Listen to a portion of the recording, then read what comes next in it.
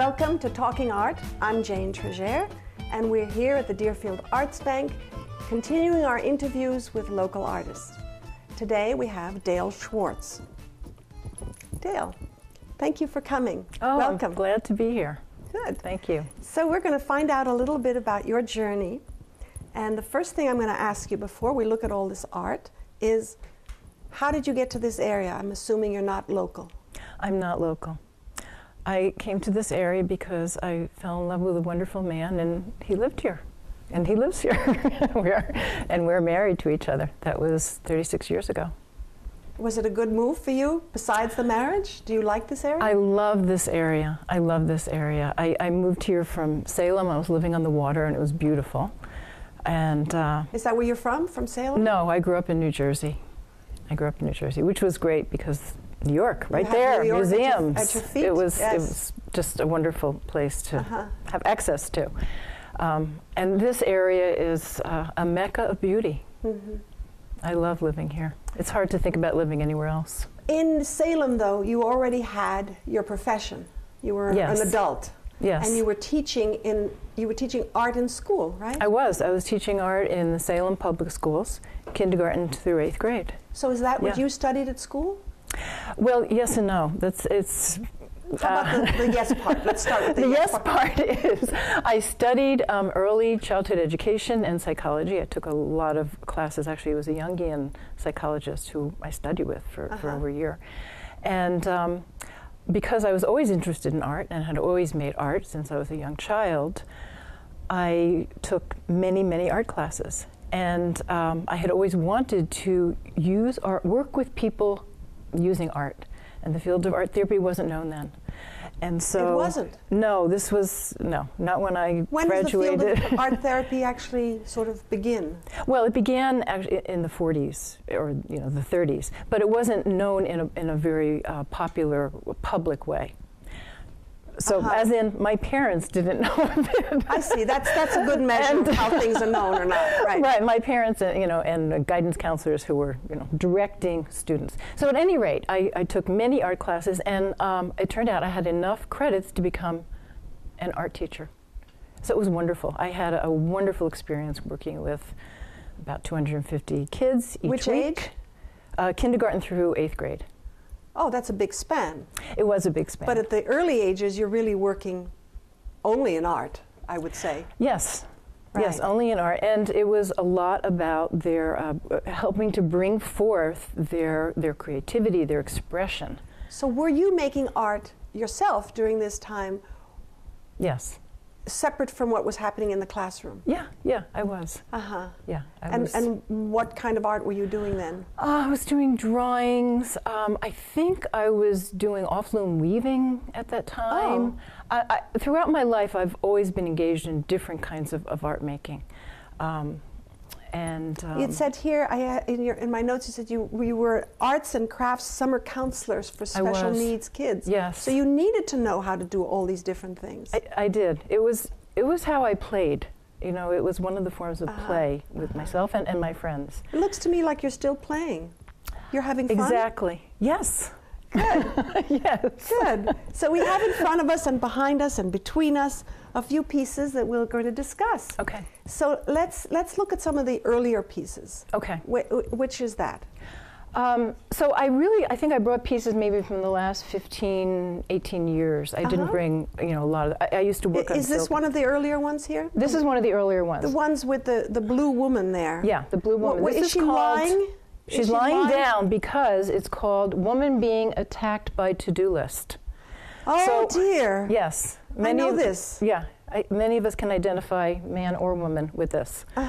One day I'm sitting at my desk and feeling overwhelmed by my to-do list.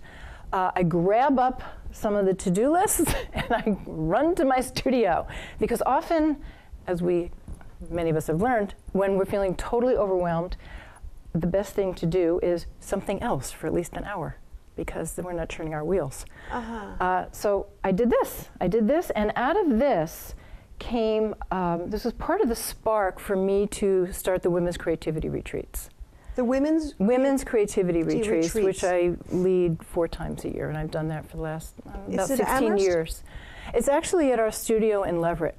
Are you in the Leverett Crafts and Arts building in Leverett, Massachusetts? Yes. I have to say that when I feel overwhelmed, the best thing I can do is to make a to-do list, get it out of my head, and put it onto a piece of paper. Then I can relax. But I also get to this point where there are a pile of to-do lists. Yeah. Well, I think it was one too many of them at that point. Yes, it looks like one too many, maybe more than one too many.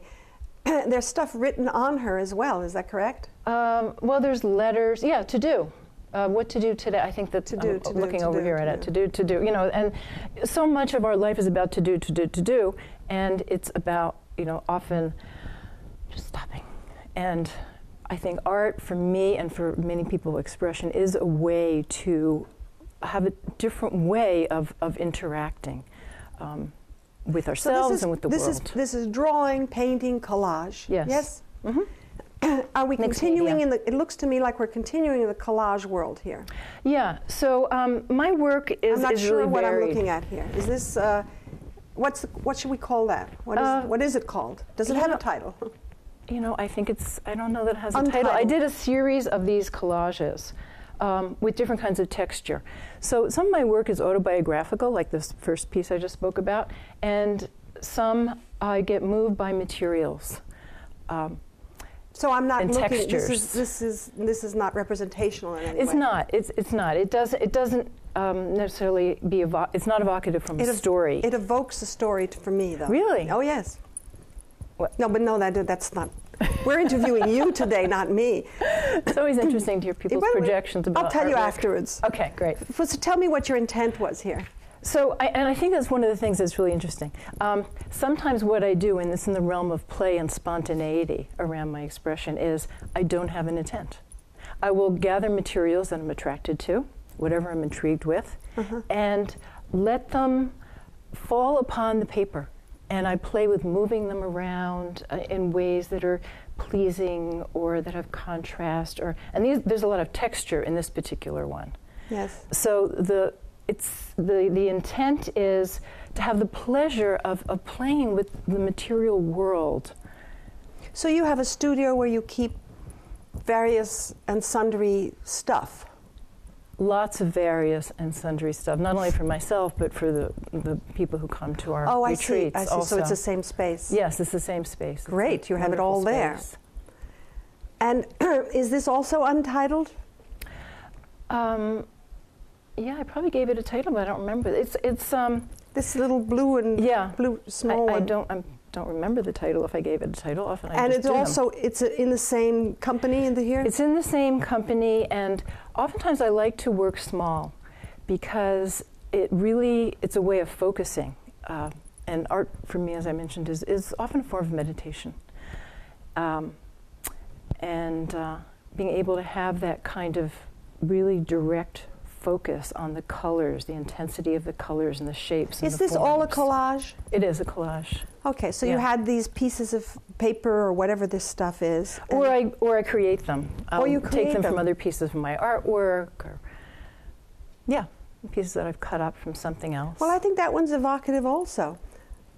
I'm even going to venture forth here. There's a sort of a portal that you're walking through. You're going into something over there that's at the end of it. That's very, very lovely. Well, it's interesting you say that, because a portal is one of the symbols and images that I work with frequently. Okay. So I did well, huh? So now you've moved over here. This is watercolor. That's as obvious as can be. These are irises in a field. It could be around here someplace. Was this part of a series? Was there more than one of these? Well, yes, there's a few of them. Yes. That I've done. And actually, it could look like it's a field, and that's fine. It could or be maybe it's a lake. Like it was actually in Wellfleet by the water. It's a place where I love to paint. And one of my favorite things to do is to sit outside in the beauty of nature and paint. Just sit in it and take it in. And again, a very small scale. Often it's larger than that. It depends on the time frame I have. So you go around always with some pad of paper and some watercolors or something with you? Yeah, often I go with the intention of going to paint. I see, So, I see. Yeah. So we've gone from this personal therapy over here to an expression of shapes and forms that are meditative in a different way. Now to nature, and we continue here. This one I know is a part of a series. I've seen 4 of them. Yes, I've done maybe about 30 of these. 30? Of these, at least. You had one of these in one of our earlier shows. Yes. From the same series. Correct. Was it the same, what is it called, a cosp of trees? There's a word I'm missing. A group of trees. It was the same group of trees each time? It's the same family of trees. And these are the trees that are behind, this is the view from my studio window. Oh, you're a lucky person. Yes, I agree. I feel really blessed to have, well, the studio and the view. What's the medium here? The medium is oil pastels, and then I've worked and scraped into it. It's sort of developed some different ways of working with oil pastels. Oil pastels? Oil pastels, right. And I've drawn in each season. I mean, oftentimes it will be, I'll look out the window and there it is, and I'll just start another one because I gravitate toward them, and they're beautiful all the time, regardless of the season. Does any of this, does this fit into the same period of time? Yeah, I would say, no, this is earlier. This is when I was working with pastels, which occasionally I do. I'm sorry, it's moving. I shouldn't be touching it. I think, well, this is about being inspired by beauty. Right. By flowers. So pastels, chalk pastels? These are chalk pastels. And these are oil pastels. The feeling is very different. Yes. There's a intensity here that is very attractive. Okay, now this over here is quite different. Yes. But it sort of, it reflects back a little bit here somehow. These are more of the autobiographical pieces. Well, my training is as an art therapist. And as a Jungian even. Well, I didn't train as a Jungian. I happened to study with a man who, for a year, who was that, but it's quite different. Okay. And a therapist. So these are pieces that I've created over the last, I guess, year and a half. You sacrificed your address book.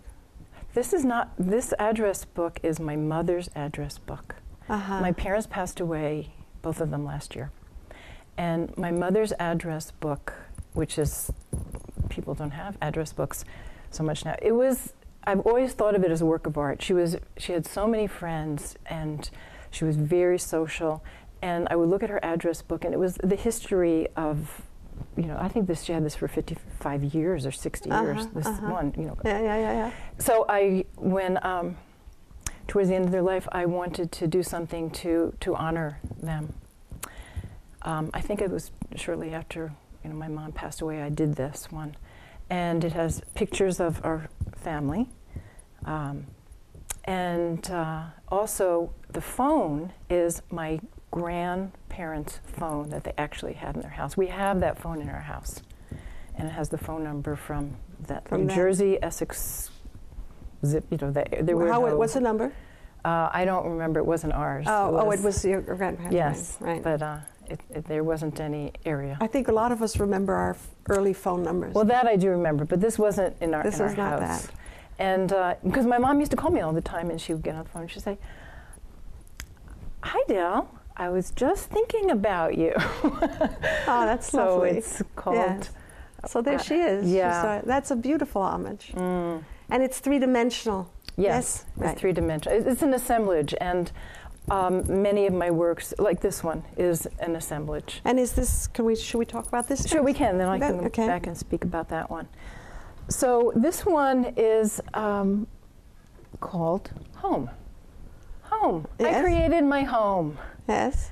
And with the help of a nest. The nest, right? Yes. So home is very sacred and important to me. And a nest. It's got all the things you would need. It's cozy. Yes. And less cozy. My home of origin was a little less cozy, so I wanted to make a. So you painted the inside. So we're inside branches of a tree. Yes. But you put it in a house. Can you tell us why you came to do Why I this? put it in a house? Yeah, why did you do this whole thing? I did this whole thing because I wanted, well, it was like a house. It was a house for a nest is one kind of house, but I wanted more of that kind of sanctity and safety of being surrounded. So it was like, walking into a very luscious, nature-like room. And then the bird is sitting up here, really enjoying the view. And the eggs are... The eggs are... It's about potentiality. Green. The eggs are green. I painted the eggs. Are these little pieces of Fimo or clay or something? These actually were a part of a necklace I bought in Oaxaca, Mexico. We used to run and lead workshops there. Good reuse. And then I painted those. And I think this box was a box I had long ago from crayons, when crayons came in wooden boxes. I'm starting to imagine your studio. It's full of stuff. It's very organized and full of stuff. Very organized. It's a big playroom. Big playroom. Oh, I'm a little jealous. Yeah, you got to come. Okay, come play sometime. Okay. So I can talk about this one. This one. This is a symbol. It's a different kind of assemblage. This one is in the show right now, in the black and white and red all over show. So this was how I felt while I was writing the book that I wrote on coaching. I do coaching both locally and for people around the country, personally and professionally, and with executives and leaders, people who are doing really wonderful things in the world. And so I spent many, many hours feeling like my brain was hooked up to the computer called How to Write a Book. And my brain was filled with 20,000 words and grammar, and it was an incredible creative process to be engaged in, because continuously I'd be coming up against how to resolve something, and it was so much like with words, but it was also so much like anything engaging, and when we engage in the creative process, and problem solving, decision making, how we make choices. So I couldn't wait to have time to go back to my studio and create something that expressed how I was feeling in that process. So in that sense, this is very close proximity, close cousin to the first one we saw, yes, which is a direct response to how you're feeling. Right. Yeah. I don't know that all artists or many artists actually do that. I think that's very unique. Well, I don't. Many people will say, "Oh, that's a beautiful view. I'm going to paint that view." That's not a question of what do I feel like inside. Right. Well, and I think as Picasso has said, every painting is a self-portrait. So yes, we may not think that way, but it can also be that way in some way. And I think that's one of the things that happens when people, when women come to the Women's Creativity Retreat. Often people will come and say they want to, create something that is about their own inner expression, even if they've never made art before. And then sometimes it is about that they want to work on a particular project. But we all have the capacity, we all have the ability to express ourselves, whether it's through art, whether it's through writing, whether it's through music, whether it's through how we organize a gallery or our closets, how we create teams, effective teams. We all have that capacity, and the way I think about creativity is very broad in that way.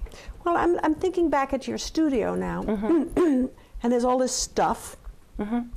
How did you create this? You didn't happen to have this. Well, I did happen to have that. And you happen to have this? Yes, that's my face. Well, why did you happen to have it? I had it because for 20 years, we ran the New England Art Therapy. We founded, and my husband and I, Guillermo Cuellar, founded the New England Art Therapy Institute in 1981. New England Art Therapy Institute. Art Therapy Institute. Yes. And we ran workshops we gave around 30 different kinds of workshops around personal development and the creative process and art therapy. And one of them was a week-long intensive called Gateways to Creativity. And part of it, we had people making masks and really birthing their creative selves. And that was one of the masks. But people would end up embellishing them. And that was one that I did. Did you leave a little hole to breathe? Or does it work very fast? There's actually a hole. Yes, there's a hole if you leave space by your nose, and then after I covered that. I see. Yeah. So you just happen to have this. So I did happen to have it. I understand that too. I have things hanging around and then they come into use, right? And here you found just the right connections. And here you have these pieces, the box you had around, the necklace you weren't wearing anymore, or maybe decided to. And then I made the bird. This piece of tin or whatever. Yeah, this copper. piece of tin, I don't even remember where I found it, but it was so beautiful. I think it looks like it determined, I don't know, we don't have a side view of it. Let me turn it a little bit. You want me to help you? Hey, why is it stuck? I don't know. Oh, it's on rubber. Oh, yeah. So you see that the side has the oxidation of copper, the green color. Yes. Was that natural, or you? No, it was natural. Right. It may have been from a gutter. Right. So you've got this green, and now look at the eggs. I'm feeling that you picked up this color here and transferred it to the eggs here, and the bird. I don't know about the bird. Well, it's kind of gold, and there's some gold in the eggs. Yeah, it's the golden bird. Right. So, what are you working on now? So currently, I'm working on a series about death and transformation. And this has come out of, again, my personal experience of seeing my parents' demise over the last number of years and being with them in their dying and death process. So this, I really felt moved to express the feelings that I was having and to honor their passing and to think about death, my own death, death of others around me. It's something we often push aside. So finding the beauty in death. This is finding the beauty in death. Do you have more than one piece? Is this? I have more than one. A series yes. that you're working on here. Yes. Yeah, I have. I think there's maybe 4 or 5, and I have another one that I'll be starting. So do I see a tombstone there? Sort of. Yes, it and could. What is sort of the image of a tombstone. What is the piece that I see on the bottom right? On the right, I think it says transformation, because death is really, we transform into, it's a change, a transformation from one state of being to another, and whatever happens. And then I also have the song, the prayer, which is the Shema, which is the Jewish prayer that it's the prayer that I'm not people close say. enough to see. Yeah. Where is it? It's to the right. Above that little plaque? Above the plaque. Yeah. It's, people would like for it to be the last words they would say. Belief in God. Belief in God. And again in as nature. They're dying. Mm-hmm. These are not the trees from outside your property. They're from in your head, I think. They're for the trees, and yes. But I'd been doing I had been doing this series all along with these 40 other trees. Trees are all of the ones you're working on involving trees? A lot of them, and then there's some others that are involving actually a shack that's been deteriorating. And I've been driving around, I've noticed this shack, and it's beautiful. I've been drawn to it. Thinking it might be a shack I keep seeing too. It's on Moody Bridge Road. Oh no. In Amherst. So I just began photographing it in every season. And then you paint it, or do you do something with the photographs? Well, we haven't talked. Is photography part of your work? Not so much. No. Early on, it was. When I was in college, I studied photography also. But you photograph a moment. I photographed a moment, and then I incorporated it and used it in the collage.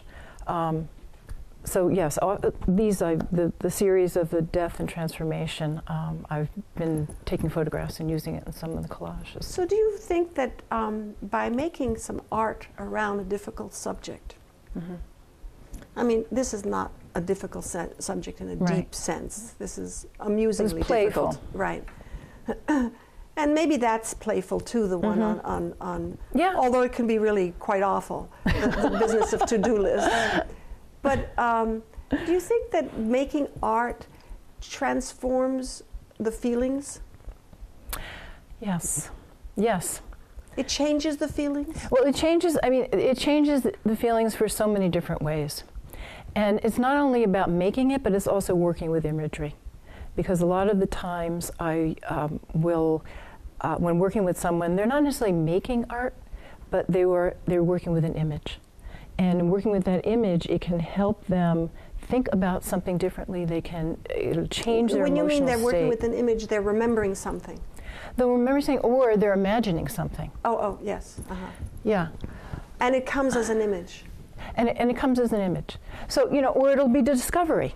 Someone will discover something that they didn't know was really present for them. And what does the painting or the object then symbolize after it's done its job? Well, it's an anchor. It becomes a way of remembering. So, like this to-do list. I love this piece, I have to say, because it's a great reminder for me. I keep it in my studio, and other women, and not only women, men, will look at it and say, oh, that's me. I totally get this. And it's a way of remembering, do not be caught up in the world of doing. Allow for being. So it often is that kind of reminder and a way of then connecting with others as well, communicating. Well, I can see you just being as you look out your window and you take this scene of the trees. A crop of trees? I'm looking for that word. I think it's a group of trees has a word to it. This bunch of trees, you called it a family. That's nice too. I can see you glancing out the window and stopping whatever you're doing and just looking at this family of trees. And then you capture it. Yeah. Do you photograph it too? You don't need to. I did photograph a series that when the trees were in the fog, I did. And then I used that in I'm using that in the Death and Transformation series, because that fogginess really spoke to that atmosphere of the veils of life, death, that in-between time. I thought of the log that falls in the forest and becomes a whole ecosystem on its way, and transforming. It becomes a home for creatures, and then eventually it disintegrates into the earth and becomes the earth itself. But that's perhaps a little too literal. Well, it's all part of it. Yes. Yeah, we go back. Well, I really appreciate you sharing these things with me. It's a unique way of seeing things. I appreciate very much your explanations of how you put together pieces and why they come together. It's been very interesting, and thank you very much, Dale. Thank you. It's been a pleasure talking with you and sharing with you. Good, wonderful. So thank you also in the viewing audience for sharing this half hour with us. We'll continue next week. We're here at the Deerfield Arts Bank, and we're interviewing local artists, and there are so many of them. And every one of them is slightly different, or sometimes wildly different, but they all live among us. And if there's some that you think I should be interviewing, please contact me at the email below on the screen.